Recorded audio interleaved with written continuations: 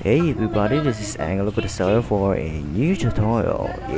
So about having this awesome text box effect in your presentation. This is a simple but stunning effect that I'm sure you're amazed too. It's so simple to make, trust me. So in here we can really rely on traditional wipe effect. Instead, we will use mattes and rectangle and anchor point definers in this one to achieve an easing effect similar to After Effects, and to make it easily manipulated. So I'll talk too much, so let's get started. So first you need a slide, of course, duh. In this type of animation, we need to use guides to make sure we see the center of the slide and we don't lose in clicks. Next, add a text box. It can be any text. I will type grotesque.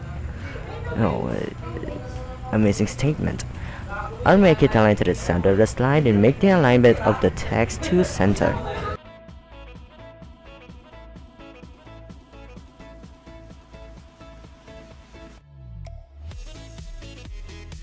Next, insert a large rectangle at the bottom center of the slide. This will serve as the mat when we animate the text. Make it fill with a temporary color like gray.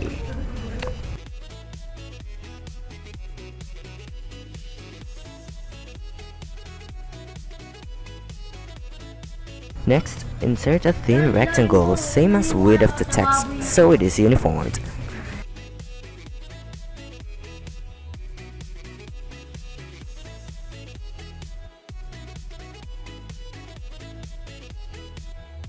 Change the width of the rectangle to be its height, and alternatively we can rotate the rectangle to be its horizontal. Make it longer than the text and place it over top of the gray rectangle.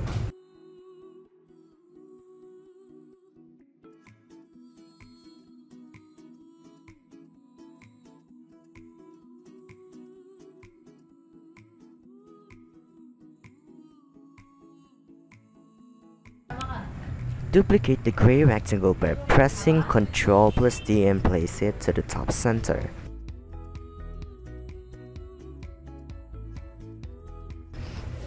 Duplicate this rectangle and place it to the bottom of the second rectangle.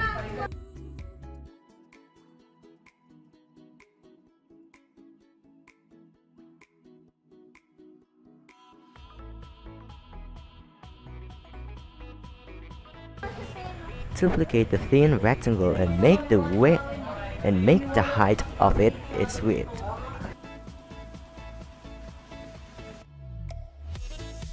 And enlarge its height till at least it touches the two horizontal rectangles.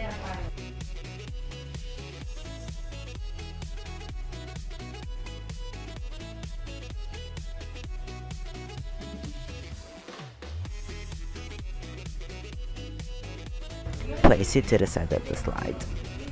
Next, add a rectangle at the left of the vertical rectangle. Make it snap to the left side of the vertical rectangle. Duplicate the rectangle and place it to the right side of the vertical rectangle. Fill the first rectangle with a temporary color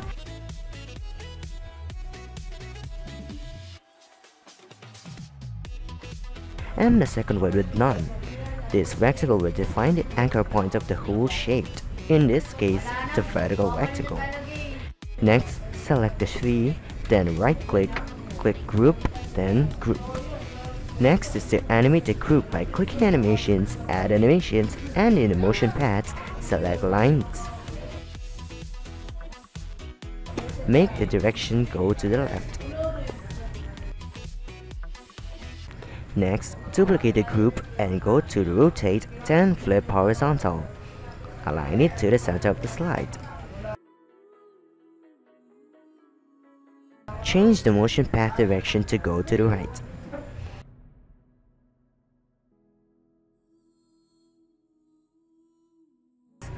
Next, change the color of the temporary colors to the color of the background, in this case white.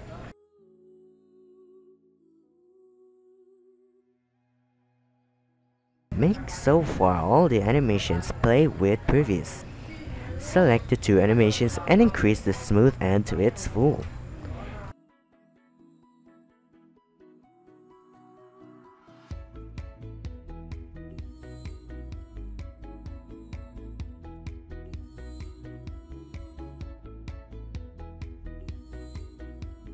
Next, copy the vertical rectangle, then paste it. Align it to the center of the slide. Add a flying-in animation to it.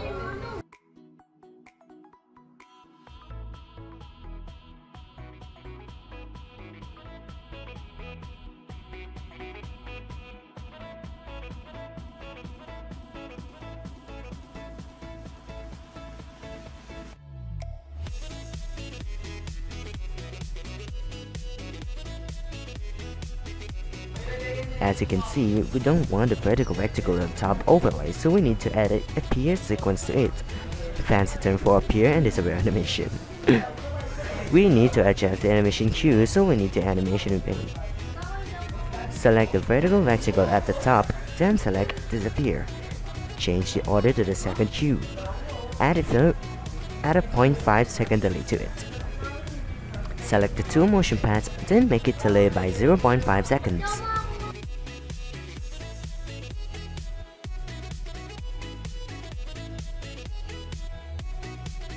Select the true shapes, then add an appear animation to it. Then add delay by 0.5 seconds. Change the order of the motion paths to last cue.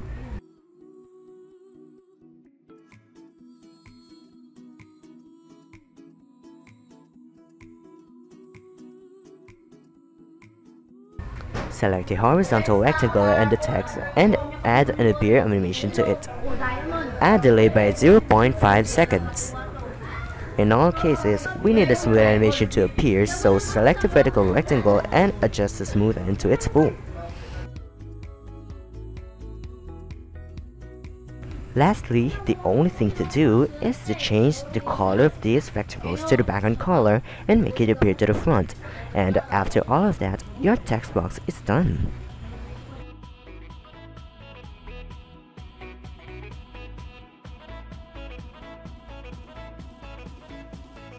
You can add a flying effect to the two horizontal rectangles to add more style to it.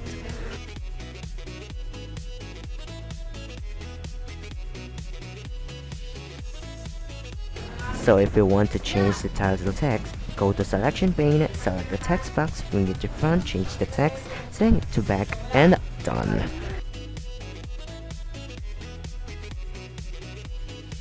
Here you change the text title of the slide. So most of the work is done, you can show off. So this leads to the end of the tutorial. Like and subscribe to this channel for more PPTs. Comment for a request tutorial. Then I'll see you in the next video.